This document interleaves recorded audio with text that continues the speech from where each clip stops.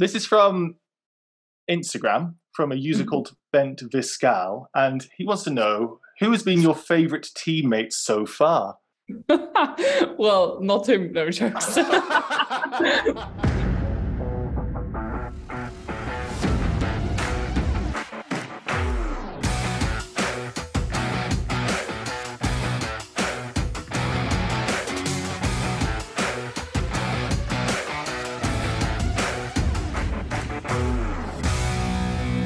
Hello and welcome to the F1 Feeder Series podcast, your guide to keeping up to date on everything in the junior single-seater world.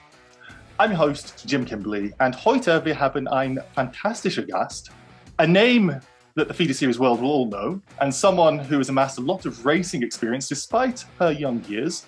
Willkommen, Sophia Floersch. Wie geht's? Hello, thank you very much. I mean, your German was perfect. I don't think it was. My German was mediocre at best, I believe, but I appreciate the kind words. How bad was that? No, it was actually really good. I was surprised when you switched to German. I didn't expect that. Well, how about that? Yeah, I've done a little bit of German at school. I remember some bits and pieces, but I thought, no, let's try and be hospitable to our guests. So thank you for your lies, lying through your teeth. But I try my best. But joining Sophia is a familiar face to regular watchers and listeners after their great tales from the support paddock during the summer. And as if covering Formula 3 wasn't enough, today he's here to share his expertise on all of the Formula Regional and all of the Formula 4 action from the Americas. How is Michael McClure today? I'm doing well. Thank you for asking. It was a great, not really a weekend because the races were from Wednesday to Friday, but I had a great time in Texas at the Circuit of the Americas covering Formula Regional Americas and F4 US for their season finale. Definitely a good way to go out for the season, and desperately excited to get back to another paddock, hopefully in a few months' time in 2023. Yeah, it's been a hell of a year for you. And neighboring states, I'm in New Mexico at the moment, you're in Texas. But when I saw Austin as well with the US GP, I was like, oh, I'll just have a little drive over there. 12 hours! Like, this country is big. So, yeah, we were almost neighbours for a little while at least, Michael. But I'm glad you've had a good time. And I'm really looking forward to hearing everything about it. But before we get started, if you enjoy the podcast, please like, comment, and subscribe if you're watching on YouTube, or leave a rating or review if you're listening. You can leave a rating on Spotify and review us on Apple Podcasts. Thank you to everybody who does rate and review us. It really, really helps us out. Okay, let's start with, and I don't really know what to call it. I'm just going to put it all under 2022, because Sophia, I've asked all of our recent guests how their season has gone. It's a pretty broad question, but how has 2022 gone for you? Can you talk us through your year? I know you've done a little bit of everything from everything I've been researching before the podcast. Yeah, well, 2022 was actually pretty cool for me. At least it started very good. It was, starting with a podium in Le Castellet. I did ELMS this year with Algarve Pro Racing and the 24 Hours of Le Mans. I mean, we had the first round in Le Castellet in Paul Ricard, and we finished P2 on the first weekend. So it was a really good start into the year. And then I was sharing the car with Ben Fiscal. It was just us two drivers on the car, which was actually like we were the only car with just two drivers in ELMS and P2. But we enjoyed it a lot. We had a really good pace throughout the whole year, actually, just some unluck involved. And then 24 Hours of Le Mans came, and well, I don't know where to start and where to end. We had a really good week. We were really quick. I was sharing the car with John Falp. He was the amateur, and Jack Aitken. So I'm a really good driver, an experienced driver, actually. And well, we just got really unlucky in the race in the end. But a technical issue before the lights actually went green made us lose 6 laps in the end. So I mean, looking back now, we would have won the category for our class really easy, but that's motorsport, I guess. But apart from this, everything's been good, to be honest. Yeah, I know you've got some exciting stuff coming up, and I want to speak about that in a second. But you just mentioned about Bent Viscal there.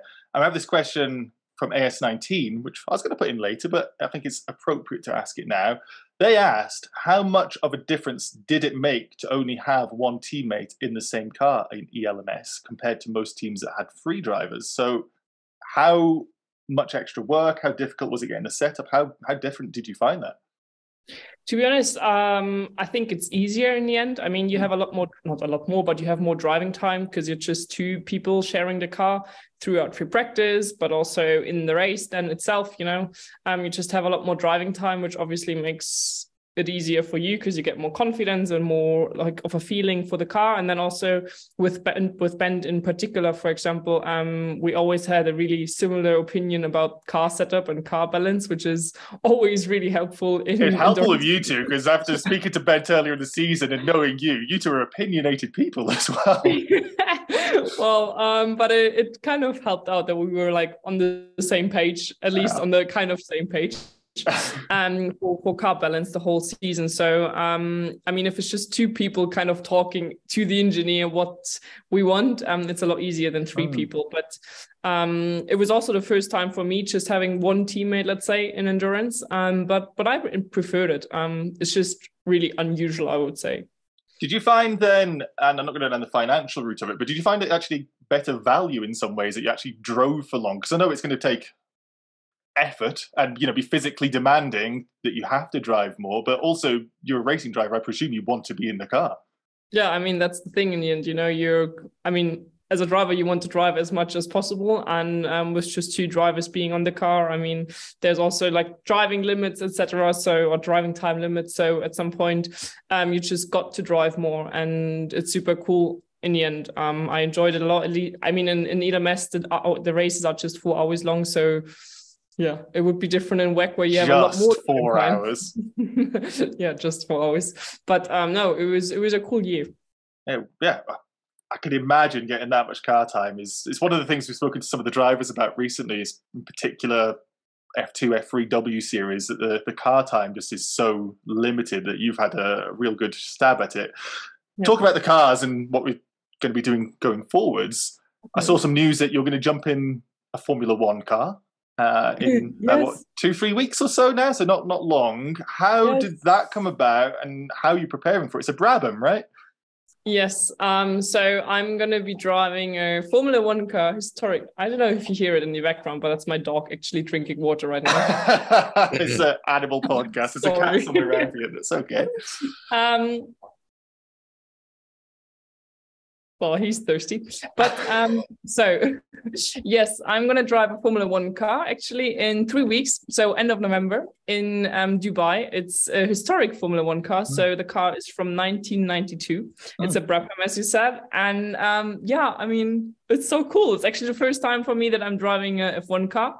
And then a historic one as well. It's going to be at the Gulf Historic Grand Prix. And it's going to be so cool. I mean, the story kind of is that Giovanna Amati was driving the car in 1992 before Damon Hill actually drove the car for the second half of the season. I was just Googling that. Was it the Damon Hill car? Because he made his debut in that one, I think, didn't he? Yeah. So that's kind of the story, 30 years ago, a woman drove the car and now I'm driving the car. And yeah, I mean, I'm kind of freaking out. It's so cool. I cannot wait, to be honest. Yeah, it's the sort of thing you dream about, right? Everyone wants to drive in Formula One if you're a racer, but driving a Formula One car isn't the same thing. And yeah, especially an historic one. I mean, it's really special. And the car is like 8 years older than me, or like probably. Don't stop. You're making me feel old now. I don't want to hear this. This is 4 years younger than me, I think it is. And just a quick thought about the season, about the F1 Feeder Series podcast, and we've had the season with Formula 2, Formula 3, Frecker even as well. And I know that you have raced against, in particular, the Formula 2 drivers. You raced against these guys. You've seen how they've done. How have you felt, or how much have you followed, and how have you felt the season's gone? Dragovic now champion easily. We've got Victor Martin from Formula 3 as a champion. How have you enjoyed it? Yeah, well, I try to follow formulas in general as much as I can when I'm, let's say, not racing myself. Formulas are still, or like say the junior classes of formulas are still kind of, the place I want to go back to at some point. But yeah, it's, as you said, it's kind of strange to see some guys in F2 now, even F1. I mean, Logan Sargent was testing F1 and is maybe racing like F1 next year. And I raced with him in karting already. And we kind of grew up in the same paddock for many, many years. So it's the same with Mick as well, though, because you were karting around Mick's age, right? Even longer, actually. Yeah, true. So yeah, obviously it's kind of strange, but in the end, trying to follow everything. Yeah, huge respect to Felipe Drugovich actually for winning the season championship. I mean, he's such a nice guy actually, and also his whole family, his mom. It's I don't know, it's really good old times which come up there. But yeah, I mean, that's kind of also still the place I want to go back to at some point. Yeah, well, Michael, you've been in the feeder series paddock. Did you meet Felipe's mom? Do you want to make this a Felipe Drugovich mom podcast? Because I know you mentioned the family is why I bring this up. You mentioned the family last time when we were on the podcast, that you see all this stuff that you don't see from the fans' perspective usually. I did meet, I think I met his dad briefly, but I've chatted with his mom a few times. She is super nice, a little bit quiet, but really, really like everything. Every time I talked to her, she was just always so proud of Felipe, and you can just tell that from her. I'm sure every parent is proud, but I think especially for her, that weekend in Monza was just really, really special after all the like sacrifices and stuff that they've made. Felipe going overseas away from them, especially. They live in Brazil, it's a completely different continent. So I have met the family. Check. You're having such a good year. I'm looking forward to hearing about some of the America stuff. And if you are watching rather than listening, that's the cat I was referring to earlier. So that will distract everybody from the next answer, because I want to actually hear from you, Sophia, about 2023. Do you have any confirmed plans? Do you have anything that you can share with us? What is the, post Brabham, post that off season, going to go down a little bit? Anything that you're doing for next year, or is it still a little bit in flux? Well, it's nothing signed or confirmed yet, but the plan is for sure to stay in endurance next year again. I mean, I'm really happy actually that I stayed silver. So I'm going to be silver again, which is pretty important for myself, to be honest. So yeah, I mean, I'm trying to do WEC next year. We have some offers there on the table, and now we just need to see what is the best one and what makes sense. But I mean, the P2, to be honest, as I said before, formulas is still my ultimate goal.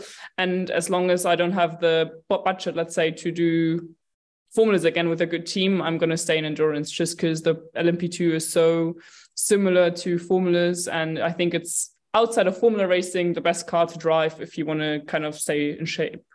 Yeah, we had Freddie Lubin on last week. He said it was just such a similar car in the end that it's still kind of like a single seater. That's fascinating. Yeah, I want to have a flash forward into the future, because I said it last week as well. You have these drivers that go into the like endurance sort of world and then don't get out of it because they enjoy it so much. And from the things you're saying, it sounds like you are enjoying it, although the single seaters is still, because you're 21 now, right?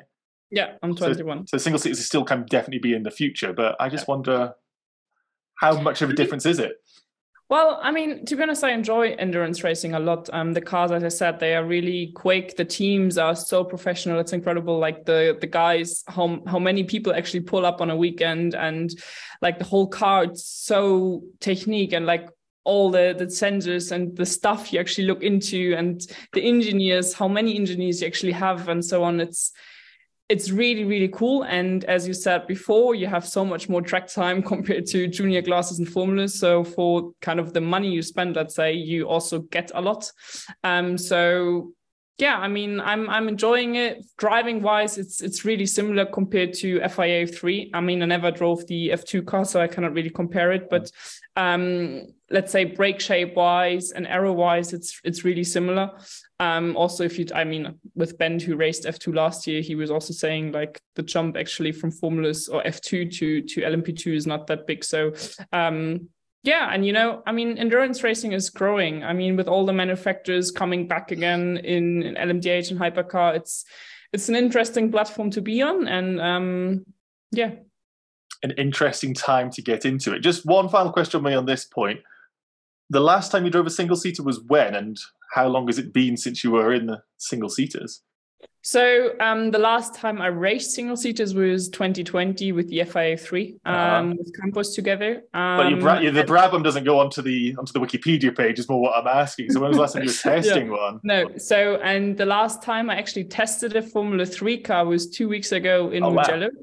And how similar is it then? So you're saying it's very similar. Does it still feel so similar? To be honest, so I think the P2 car is really similar to the FIA F3 car, but I was testing the Euro Formula F3 car, so the in my opinion, quicker one, and the cooler one to drive actually. And there is a bigger difference just because the car has so much more error, and like the speed you can carry into corners is a lot higher.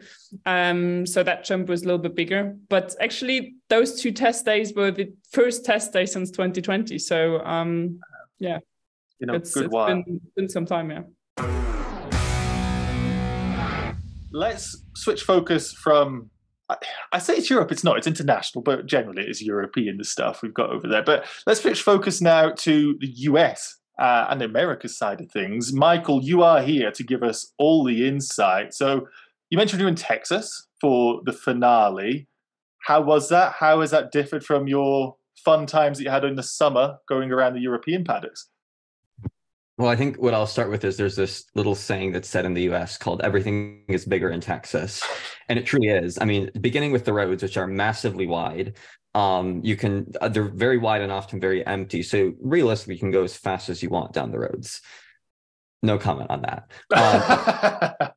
Otherwise, so another thing I should mention about this is when you're in COTA, you're in a very new facility. It was built, 10, 11 years ago, hosted F1 in 2012. So the facilities are really up to date, especially compared to some of the European venues that are much more historic and haven't been updated. So you have this really modern media center that's quite large. The media center building itself has like a 500 seat area. And compared to the like F2, F3 media center, which fits about 8 people, this was just a completely different world. So I could really just sit anywhere I want. And I mean, all of it is just, it's very modern. It's very optimized for cars. So that's one thing that's quite different from, I think, Europe. And Sophia, I'm sure you can probably attest to it. It's definitely, the infrastructure in a lot of places is quite old and outdated. And as you're like wandering around, it can be pretty difficult sometimes to get around. So that was cool. But I mean, otherwise, one other thing I should mention that's so different is Europe is really competitive, I find, and sometimes very tense on the ground. You get that tension too, but there's always this kind of atmosphere of family that I think undergirds everything. And especially that SVRA, Paddock SVRA is the like organization that oversees a lot of the historic racing. And that's where Formula Regional Americas and F4 US are. They are the sport series to these historic cars. And so you get a very different culture there. You've got kids who are stepping up from quite literally a few lessons in Skip Barber and do some racing over the winter, and they're in F4 US. So it's very different from like someone that spent 10 years karting before that to step into that. You've got a lot more family run teams. You've got very involved parents, relatives who are just helping setting up the cars and stuff. So it's a very tight knit community, I'd say. And that makes it pretty different. Also having all the historic cars there. I mean, you walk out the pit lane and you see a GP2 car from 15 years ago. Or like these other historic Indy cars or like historic sports cars from the 70s. And it's really just cool. You can walk down the pit lane and literally absorb what's happened in motorsport the past 50 years, which is so different from a lot of other, I think, single seater series that don't necessarily have that going on at the same time. So that's one thing that I really, really loved about that experience. You get it everywhere, but I think especially being at COTA, you see kind of how the older like cars, and you see this new facility. It's a very interesting mix. It's like the opposite of Europe. We've got the new cars in the old venues. Yeah, completely versa, different. Right? And Austin is a thriving city too. It's burgeoning. It's huge. It's grown so much in the past like 20, 30 years. So that's also just overall, it's not like anything else I've really experienced traveling around. So I guess speaking about the series, we had one title battle that was pretty much a foregone conclusion in Formula Regional Americas. Raul Hyman, whom some of you may know from F3, European F3, FIA F3 even, he had to take a couple of years away from racing during COVID-19, simply just couldn't find a seat, struggled with travel restrictions, wanted to go to Japan. And now he's finally getting this chance. He dominated the series. And he's going to get a scholarship from Formula Regional Americas to get a seat in a Honda-powered car. Honda does give all the power units to these two series. So it's a great redemption story for him, someone who's really quite talented and has shown a lot, especially this year, just been a class above the rest of the field, and hopefully now can get a chance to put his career back on track. But that title battle ended in strange fashion when Dylan Tavella, who is his, I guess, rival for most of the year, Hyman comes across the line first, and Tavella, with whom he'd battled all race, is about to come across the line second, spins it on the last corner, and goes across the finish line in reverse. I do that in the Formula One games for fun sometimes. Yeah, well, this happened in real life, and he kept second place because the car that was third hadn't yet made it across and later got penalized. So I have it on video. I think I might be the only one that got this on video, because I was standing like right by the checkered flag area. I was there. They credit to the series. They gave me tremendous access all weekend, letting me go right up to like literally by the start finish line to film the start and the finish. So I have this thing on video, and everybody was just shocked that this like actually happened. His team boss didn't even know. Wow. His team boss thought he crashed. So Tina Larson, who runs Crosslink Kiwi, is there. I'm seeing her in the podium. She's like, Dylan's here. Didn't he crash? And I'm like, no, he made it across. And I show her the video, and she's just shocked about it all. So that was quite a way to kick off the weekend. The other two races are pretty demure in that series, but F4, as usual, is chaotic, especially when you've got some people that have, like, again, 10 years of karting experience, some people with a few rounds before F4 US and in like a Lucas Oil series or Skip Barber Racing School, and you put them all on the same track. And I'm Googling it now, Skip Barber lessons for the elderly, and I'm going to join that in F4 next year. I mean, you probably could if you took enough classes, but so that series is usually chaotic. This weekend, the standards were actually much better. VIR, which was the previous round, Virginia, it's a circuit that's got a lot of runoff, a very old school circuit. That was full of crashes. They had to give half points for two of the races just because there were so few green flag laps. So but that's so F4 style. Yeah, that's what, when you watch it, you want safety cars. That's why people watch a feeder series, right? It's classic F4. It was my birthday weekend, and that got me up in the morning, just seeing them going out, and like they had to like a meeting with the race directors because the standards were so shoddy that weekend. But this weekend, everyone commented it was a big improvement. Just the track really suited the cars better, I think. And so you had some great racing. You had some negotiations in the stewards room between the top two title protagonists, so Lockie Hughes and Bryson Morris. Hughes is from Australia, took 2 years off again with COVID, came to the US this year, ultimately was crowned champion. Morris was able to race and has been in F4 US last year as well. The title was decided around 9:30 p.m. on Saturday. I was in a parking lot about to leave. And Lockie Hughes, who won the title because of two penalties given to Bryson Morris, was in the bathroom when he found out. What?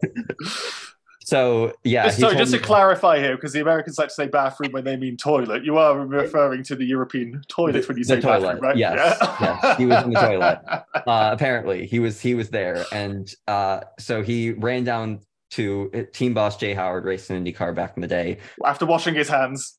Yeah, ran down to I don't know the details of it. I never asked, but ran down to Jay's hotel room, and that was how they were celebrating, was in their like hotel away from the racetrack. So if we're talking about strange championship endings, we've got F1, Max Verstappen finding out in a post-race interview. We've got Drugovich on the pit wall. We've got Martins on the pit wall. We've got W Series just straight up canceled. And now we have one driver who wins as his rival goes backwards across the line, and the other one wins while in his hotel. Being on the toilet.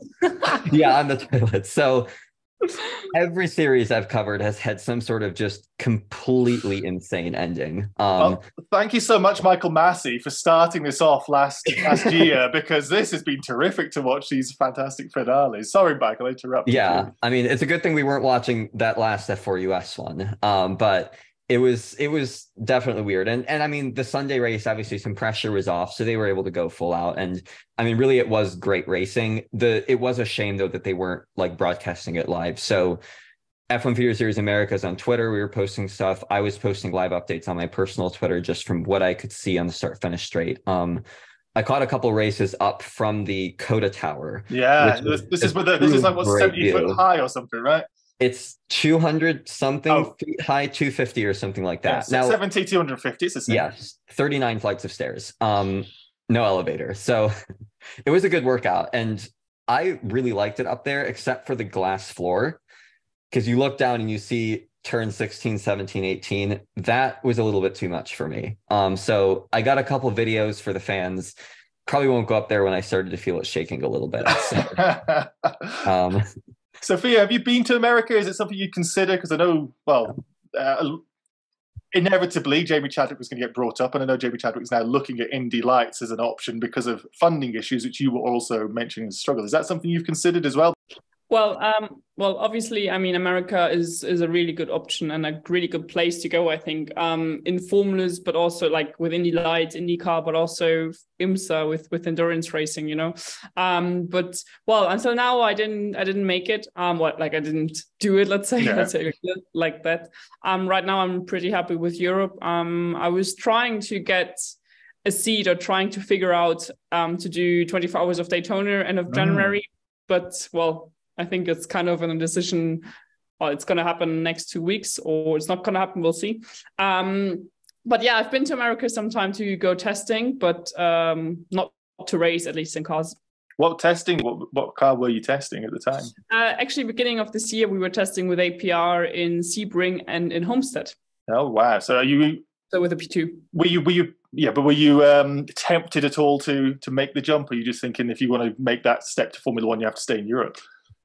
Well, I think, to be honest, I think obviously, I think the junior classes in Europe, like F3, F2, it's easier to get to F1 if you're good in them. I mean, IndyCar, for sure in America, it's a good place to let's say, start your proper career or like earn money. But I think you then stay there just because the fans and like it's a big family. I mean, I just see it always on TV and it's incredible. America is so different to Europe, in my opinion. But I think you're just kind of stuck there then. I mean, I was always talking to Catherine Lech, who was racing in Europe as well, and then she went to America and she never came back really, just because she loved it so much. So yeah, we'll see. You know, as I said, America is always an option. Also, Japan is really interesting. But until now, I'm just going to focus on Europe.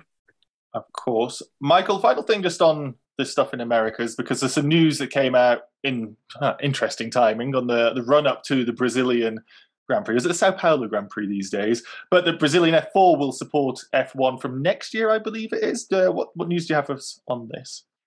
Yeah, so actually our Brazilian F4 editor, Maria Clara Castro, broke the news on Saturday that we would be getting the Brazilian F4 would be racing as a support series to F1 next year in Interlagos, which is great news for all those drivers there, that they'll get a chance to show their skills on the big stage. And I think this just gets into something that's been a trend the past probably 5, 6, even maybe more years in F4 of teams and drivers are really aiming for the F4 series that will put them on the circuits where F1 also races, and in front of those bigger stages. So it's obviously not common that F4 will race alongside F1. In fact, I think except in the Americas and in any other like non-European part, that's really only where you'd see it. F4 US and Americas used to race in at COTA alongside F1, not this weekend. Thank God, because that would have made the traffic a lot worse. So I'm grateful for that, but I'm sure the drivers would have wanted that. But in general, just having that experience is so good because you, especially for the ones that do have the talent, the ability, the backing, whatever, to make it to F1, you get that experience of those circuits early and you just get more practice on them. So if you look at why, let's say, Italian F4 has been so popular recently, it's because they've got circuits that are on the F1 calendar. They've got Monza, they've got Imola, they've got Red Bull Ring. They're going around to places that you might be racing on, even in, FRECA, F3, F2, anywhere you go up, you have that. And ADAC F4 in Germany, I think has struggled a lot with this because Germany doesn't have an F1 race. Sophia, I'm sure you probably have thoughts on this, but it's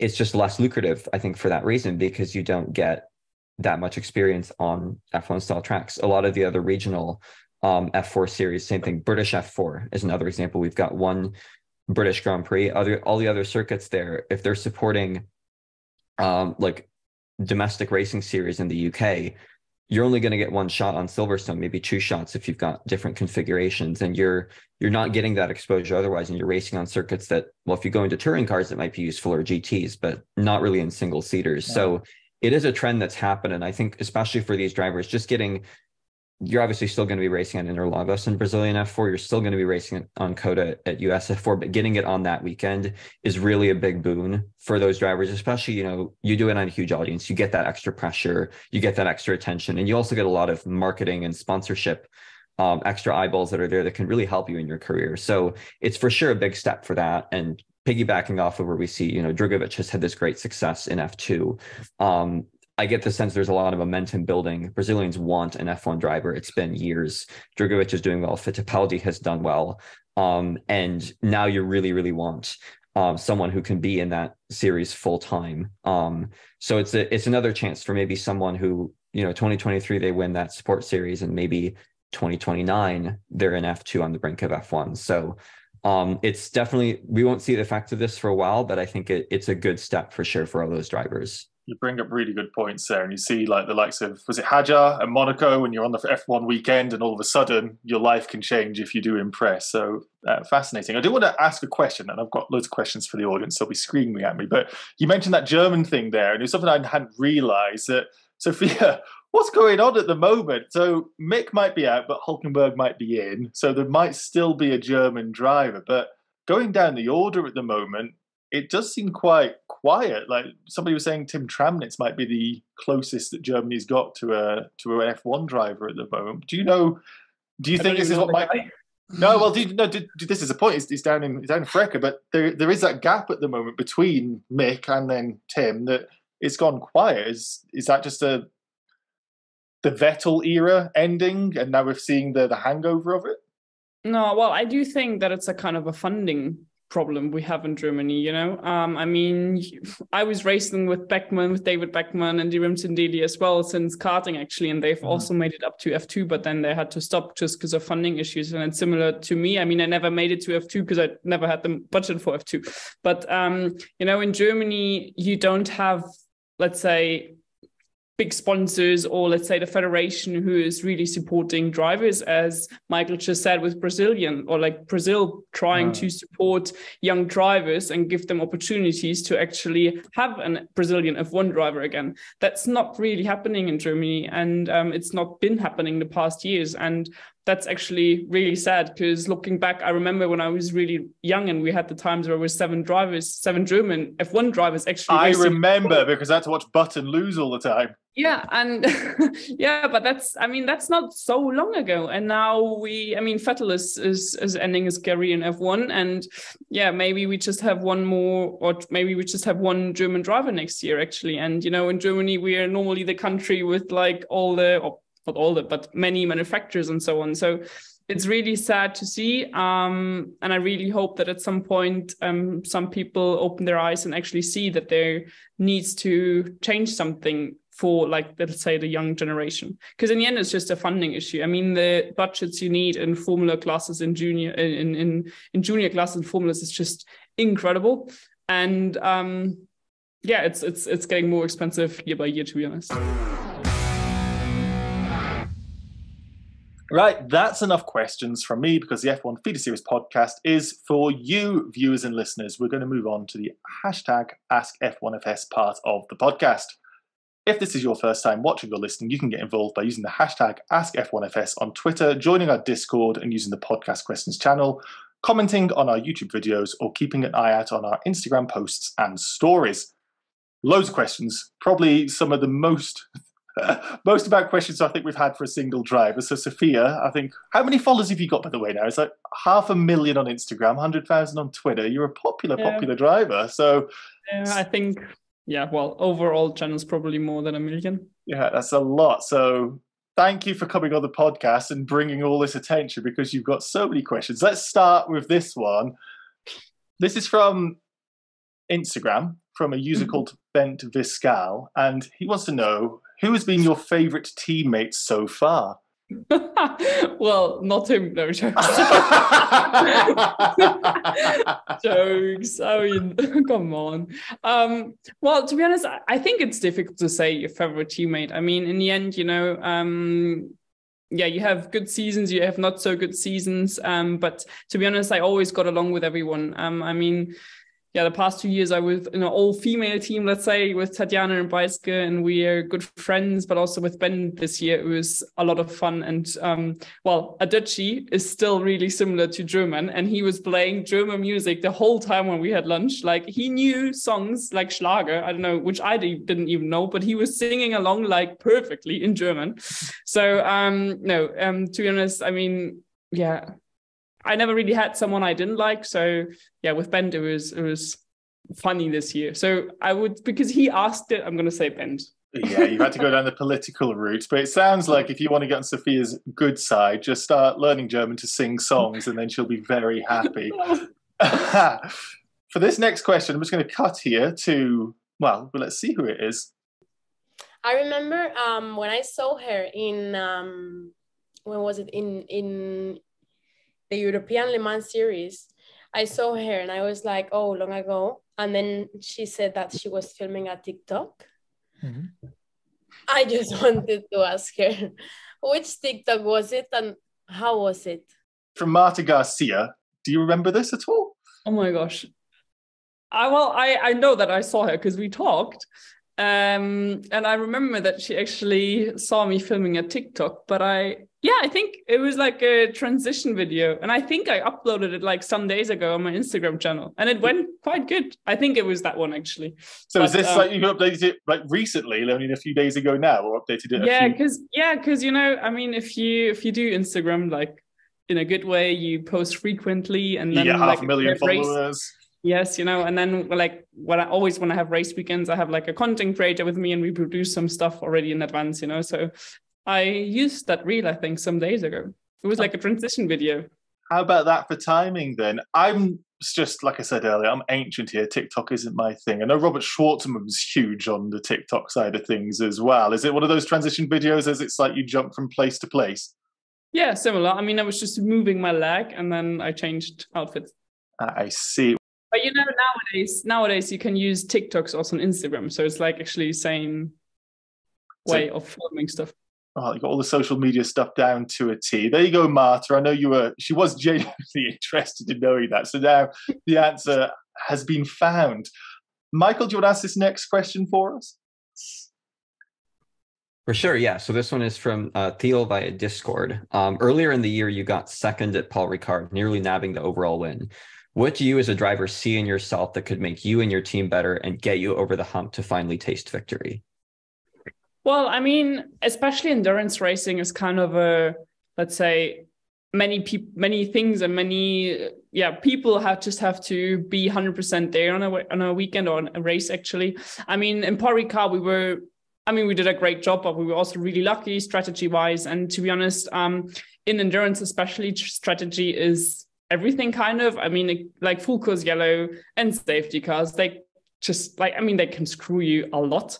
So it's just everything kind of needs to fall into place. And I mean, that day we finished second, and yeah, we were actually not that far away from P1 looking at where we started. So yeah, I mean, to be honest, I really hope that at some point, maybe next year, there will be a win coming in. But you know, it's kind of those I don't know, weekends where you're not expecting anything, because also in Paul Ricard we started P10, I think, and for us it was the goal to finish on the podium, but kind of P5 or so was realistic, and we finished P2. You know, it's just those days where you don't expect it, and then it's just everything falls into place, and everyone in the team is doing a good job, and that's kind of what happened in Le Castellet. Are you thinking at the moment that there's anything you can do personally? Is it just getting more track time that makes you get quicker? Because it's saying here like about the team, is it just you getting more experience with the car? Well, I mean, to be honest, the more track time, the better it is. I mean, if I can be in a race car every single day, I would do it. But I think that's what everyone would answer, and it's just a fact. But I mean, in the end, you know, the more you can test, the better it is. The more you can race, especially, the better it is. For sure. I mean, yeah, there's always stuff you can still improve and work on, and that's the same for me, obviously. So we'll see. You know, next year it's going to be my 4th year in endurance racing, actually. Hopefully in WEC again. So yeah, it's obviously I'm going to try my best and see that I help as much as I can to get that victory. A very driver PR answer, but I understand what you're saying. This question is from Ron Robert Ziguita via Twitter. What's been the biggest lesson within your DTM stint, and is brake-by-wire still a competitive disadvantage? It's actually steer-by-wire. So DTM was, I need to say, I mean, as a German driver, DTM was super cool. To be on German ground again, like with German fans, and I don't know, German music. German music, obviously. No, it was just a really cool vibe. I mean, for me, to be honest, on the sporting side, it was difficult as well because it was GT3s, which is different compared to what I was used to, with ABS and just a lot. It was really heavy and you don't have any power for that weight, to be honest. It was different, but towards the end of the season, especially, it got better and better. And also I understood how the car works. We kind of changed into a normal steering system again. So, which also gave me more confidence and to feel the car more. I mean, you also saw it actually this year in DTM. It's just a super close championship, which is kind of dedicated, like, BOP is kind of the most important thing in that championship. And yeah, I mean, to be honest, with steer-by-wire, coming back to this, I was really happy to drive it for half a year because I had Scheffler as my main partner, to be honest. But in the end, I mean, we proved that steering system is working for a racetrack as well and for DTM as well, which was really like high level that year. But for the last 1 or 2 tenths, it was just, or 1, 2, 3 tenths, it was just not there yet. And to be honest, I mean, we wanted to prove that it's working on a racetrack, and I think we did that. And then that's also that was also the reason why halfway through the season we decided to put the normal steering back in again, just because it was already proven that it works, to be honest. That's why you picked the points up as well, so you were getting those extra tenths that you mentioned. Yes. Yeah. Okay. Next question is from Tom Evans Photos, Michael, if you could take that one. Yeah, so Tom Evans is our British F4 editor, and he would like to know, the crash involving you at the 2018 Macau Grand Prix was a huge talking point for many reasons, the main one being safety. Do you think that safety advancements in motorsport, and more specifically in single-seaters, have been enough in recent years? Well, to be honest, I do think that the FIA is doing a really good job. I mean, the cars got updated, not year by year, but like every single year, like in steps. Let's say, the FIA is really thinking. Also, after my crash, I was in contact with many of those people for many times actually to talk about the crash itself, but also about like safety, what they can change, what is already good, and so on, because I also had some questions. And, I think it does take time. Looking back now, the past years, I think many things changed. They for sure, I mean, the whole sport for sure got a lot more safer. But in the end, everyone knows that we are racing with like really high speeds there. And especially in formulas, as a driver, that something can happen. But I mean, also, my crash, it happened with 280 and I'm still here being able to do to work and to go racing and so on. I mean, if this crash happens, or if you have a crash with 280 in a normal road car, I don't think that I would sit here, So I think you always kind of have to, compare it. And for that, the FIA is doing a great job.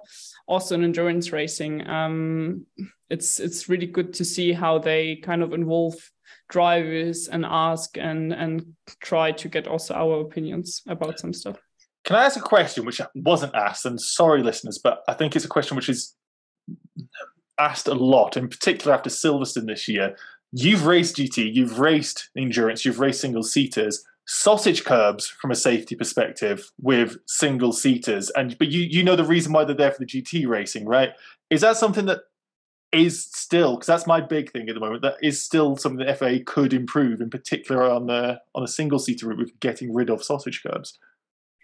Well, I need to say my particular case in Macau, it kind of saved my life because they made me fly. And otherwise I would have ended up in the driver and then in the wall. So I think in my particular case, it was actually good that they were there. But yes, I do think sausage curbs could be changed, or at least, I mean, Ring, to be honest, is a really good example. With you have some curbs, you know, where you have the curbs and then you have like, the curbs which are just different shape, but everyone knows where the track limits is and like that you just cannot go over it. Sausage curbs in some corners on some tracks are just still wrongly placed. You know, also for example, Alex Peroni's crash in Monza with the F3 was crazy, and that was just because of sausage curbs as well. So I do think, and I agree on that point, that sausage curbs still need some improvement. That's fair enough, and I'm actually very impressed that you answered the question, because it's very contentious at the moment. Something which I'm sure you get asked a lot from Wes Mansbridge here. If you could give career advice to a young female racing driver, what would you say? And can I also put a caveat on, would it be different from what you'd give to a male racing driver? Well, I would say, to be honest, for female, I would say just really believe in yourself and don't let other people bring you down or so. I mean, you know, yes, for sure, let's say the female picture changed a lot during the last years. I mean, back in the times when Michel Mouton raced or Ellen Law, for sure, it was a whole different world and a lot harder. So it did improve, yes, but still there's here and there people not really wanting females or girls inside of motorsport, inside in karting, but also inside of car racing, let's say. So I would say really just believe in yourself and keep on going and try to keep on going, like every single year, even if it's maybe a championship or something you don't really want to do, just keep on driving, because I think track time and driving time is most important, especially when you're young. So yeah, that's probably what I would say to a young girl. And probably similar to a guy as well. I mean, for sure, the self-confidence and like people telling him directly in the face to stop it because he's a man is not going to happen. That's more for women. But I mean, in the end, it's just always about keep on going and to stay on track. Do you find it weird that you're 21 and are seen as like a role model to people who are wanting to reach it, because you're still at such a young age? Yes. I mean, you know, also like still it's kind of good to see, to be honest. I mean, young girls coming up to me, even if like some of them are like 6-7 years old, some of them are like 18, 19, and it's so nice to see, and like them coming up to me and asking like how they can get involved with motorsport as a racing driver, but also in different areas and so on. And I mean, best example last year in DTM, when they really came up to me and they started crying just because they saw me, and I was like, stop crying because I'm gonna cry as well. No, it's so good to see, and that's also kind of why I'm doing social media, to be honest, in the end, because I want to show the world, and not just like motorsport fans, but in general people, that you can do motorsport and racing even with like long blonde hair and like pink nails and so on. Like you don't have to change. You can be yourself also as a woman and still race quick cars in circles. So circles. I don't want to Stop that. We don't want to encourage that. No, but that's kind of, you know, how people see it. But in the end, you know, I don't see myself as a role model. I more see myself as a big sister showing them what they can do in life. That's a lovely quote. We're going to get that put onto Instagram, aren't we? Yeah, absolutely. Well, I want to shift the focus a bit away potentially from single seaters and open it up to a question from Martin Spearings, who wants to know, what racing categories are you open to ever driving? IMSA, Formula E, Rallycross, Extreme E, or will we even see an attempt at IndyCar? Well, to be honest, I would stay like on formulas, IMSA, all those kind of things. I don't think Rallycross or Extreme E is my kind of area to be on, to be honest. I kind of I grew up in karting, and then formulas and normal, let's say, tarmac streets. So yeah, I mean, I'm pretty open there, to be honest. As I said, the goal is still to get back to formulas, but if that's not happening because of budget reasons, then I'm gonna focus on endurance racing. And then you have WEC, ELMS, you have IMSA. Yeah, and I'm obviously going to try to keep on doing that sport as long as possible. So maybe even at some point GT3 racing when I'm older. But for now, I'm going to skip that ABS part and stay on like normal breakings. I tell you what, the time to get into WEC is right now with some of the stuff on the horizon. So you're at such a good point with the amount of attention that championship's about to get, even though it's grown in its presence. Yeah, it's a really good time. There's a next question from Alex Stanger. And it's something that I actually thought of recently on a different side of things, just considering all the drivers going back in Formula One from Americas to Europe, and then coming back to Brazil, and then going to Abu Dhabi. Do you feel homesick when you're abroad for several weeks at a time? Well, this year was okay actually because I just did one championship. But last year, for example, when I did WEC actually and DTM, it was crazy at some point. Like I remember I was like gone for 8 weeks. And just like from one track to the other, and then from one meeting and event to the other. And yeah, I think I was sick and like ill for like 3 times during that 8 weeks. But flying does that, right?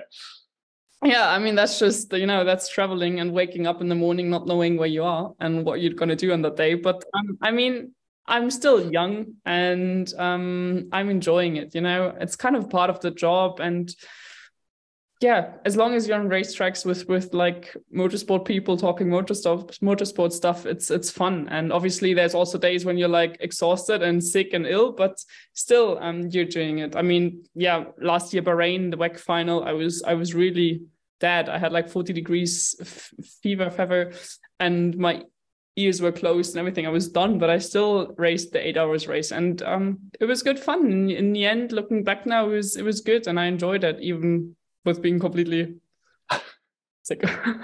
So you're looking forward to the off season for a little bit more home time. I know this year's blast is quite different. Yeah, I mean, do you get bored? Well, I love Christmas and New Year's, but after 2 weeks being home, yeah, I don't have anything to do anymore. So it's good to be traveling again. I mean, yeah, I love home. Obviously, I love being with my family and friends, but yeah, traveling was always. I kind of grew up with traveling, with karting and so on. So it's part of the game. There's a question from Felix, which I asked for a clarification, not so sure. And I believe, well, the question is, why are you so critic resistant? And I believe you're trying to ask why you're so resistant to criticism. And you do seem maybe listening to your own advice when you said younger, just like keep going. Is that just because of you faced that sort of criticism through your career? Well, to be honest, I mean, I always say, people don't need to like me, and for sure, I mean, also Lewis Hamilton or Max Verstappen, there's people loving him and there's people not liking them. I think that's normal, but I just don't like if people say their opinion without knowing how racing world works. People not knowing what budget you need, and that it all comes down to money in the end, and that's like some of the drivers spend already like $500,000 just for winter testing. And that just really annoys me, and that's like kind of when I'm like, don't tell me now how motorsport works and expect me to like your comment and so on. So yeah, that's just my opinion. Michael, the next question ties into this nicely, if you could follow up on this. Yeah, well, it's about Karina Hillslady on Twitter has said, you have really strong opinions and are not afraid to tell them, which personally finds very admirable. Do you feel that this might have hurt you in your career so far?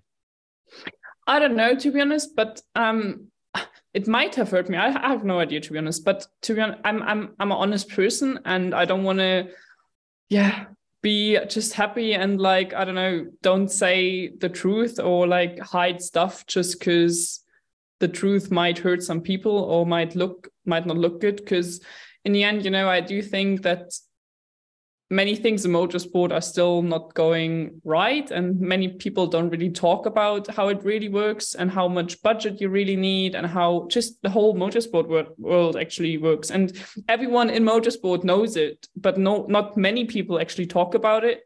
So I'm everything I'm saying is honest, and it's just how I experienced it, at least, or how I feel it works. I mean, there might be people thinking that it works different, fair enough, but that's at least how I realized it over the past 17 years. So that's just kind of how I grew up with, to always be honest and tell what you think. And that's kind of what I'm doing. Do you think that in recent times, because we talk about budget all the time, but if you're following Feeder Series to the level that we are, we're pretty damn nerdy. But do you feel that it has been something that's been discussed more as you've gotten older, with like the advent of Twitter, internet, everyone be able to communicate a bit more? Because we've had the conversations on the podcast, and Jamie herself, when she was on, said, I couldn't afford a seat in F3. Like, I couldn't afford a good seat, let alone a mediocre one. Do you think that's something that people are more aware of as you've got older?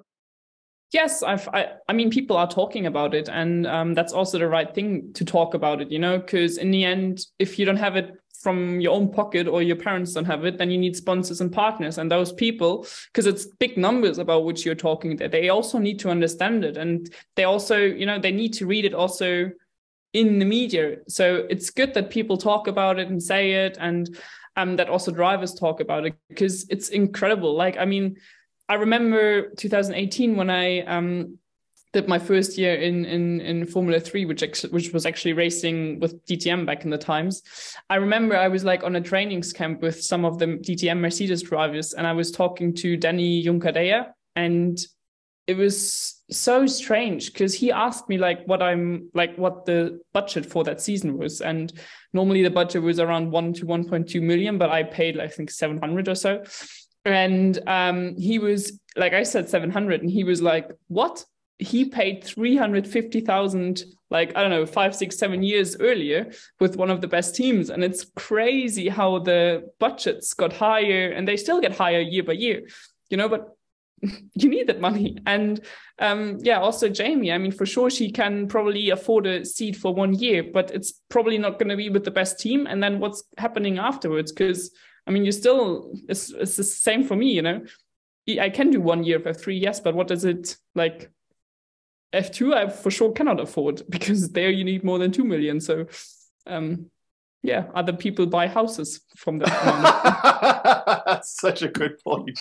In your age, it is true. That's the level of finance we're dealing with. The podcast is a very small bit in a very small world, but I'm trying to, shine a light on the ridiculous expenses, and 500,000 for Jamie doesn't really touch the sides. And you'll know as well, you've got other costs. That's not $1.5 million she's sitting on in a little prize pot. She's having to pay for travel. She's having to pay for staff. She's having to pay for all this other stuff. So yeah, interesting. I think we could have a podcast separately for this, to be honest. I think, Sophia, we can just talk about the pricing. But I mean, in the end, we all still love it, and we keep on doing it, and everyone is enjoying it. And also myself, yes, I do want to go back to formulas, but in the end, I'm really happy with endurance.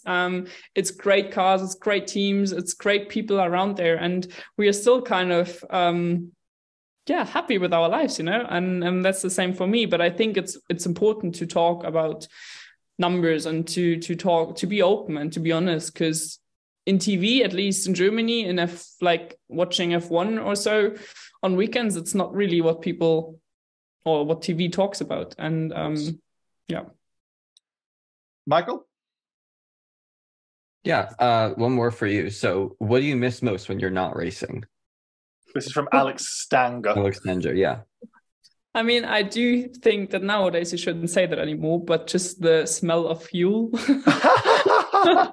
You did some electric racing recently, didn't you? Electric testing. Yes, I did. I know it's super cool. Like, really, I'm really open-minded about all this, this whole topic. But yeah, the smell of fuel and just the noise and the people, and it's really cool. Like, seriously, I think no one can really imagine, but apart from racing drivers, but if you're racing for a team for one whole season or even longer, maybe, it really kind of becomes your second family. And all the people working there, I mean, you're in the same hotels, you have breakfast together, you have lunch together, you have dinner together, and you're spending your whole day with the same people for many days a year.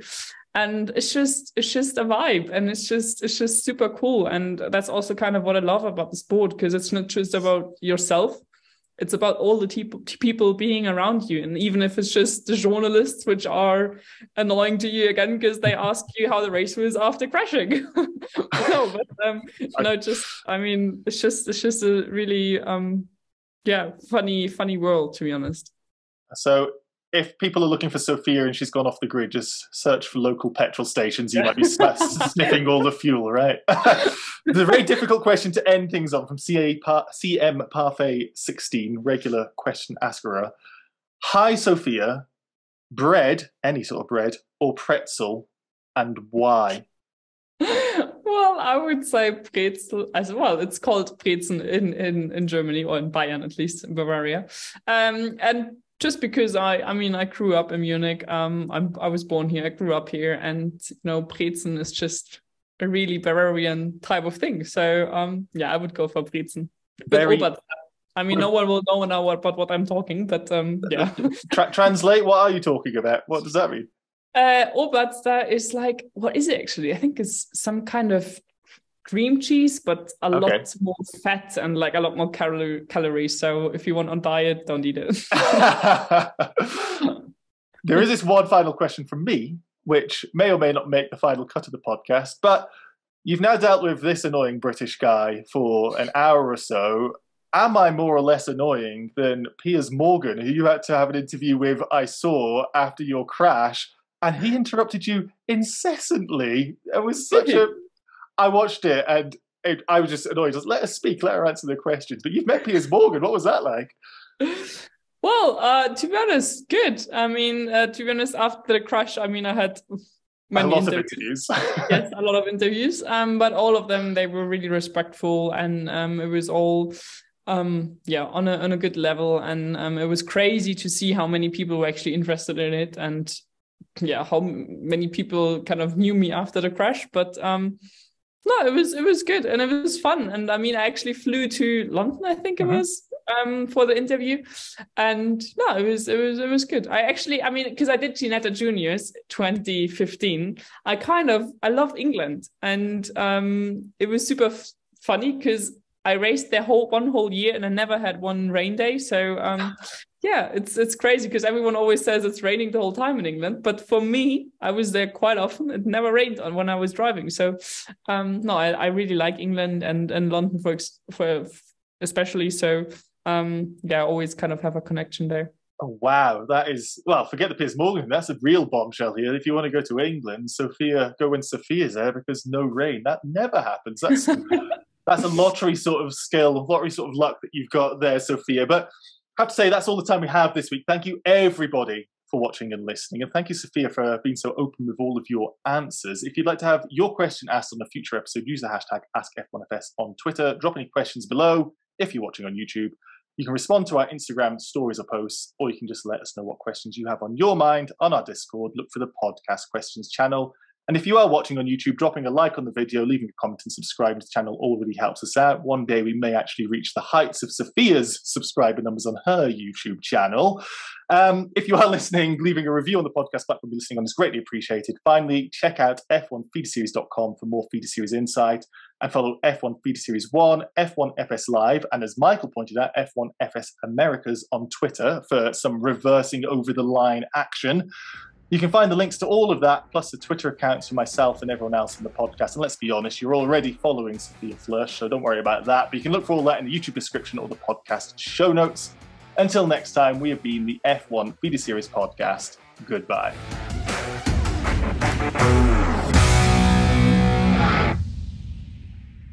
Cat, if you can see the cat. Hello. Excuse me, guys. That's not going to make the edit. Shame. I'm sure we would have wanted to see the cat. Yeah, well, maybe I'll put that in the post-credits bit, eh?